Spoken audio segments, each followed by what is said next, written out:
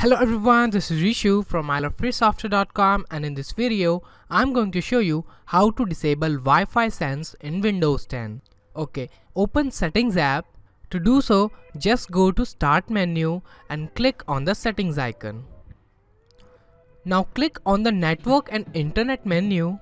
Under the Network and Internet menu, go to Wi-Fi option and click on it. As soon as you do that, you will see the Wi-Fi Services section on the right side of the screen.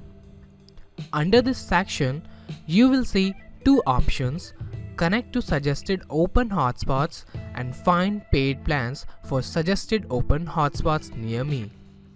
Simply turn off both the options. That's it.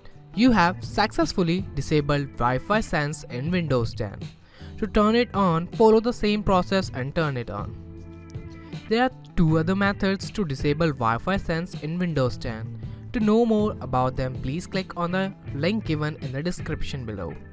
And if you like this video, do remember to hit the like button below and subscribe to our channel for more such interesting tips and tricks. Bye for now.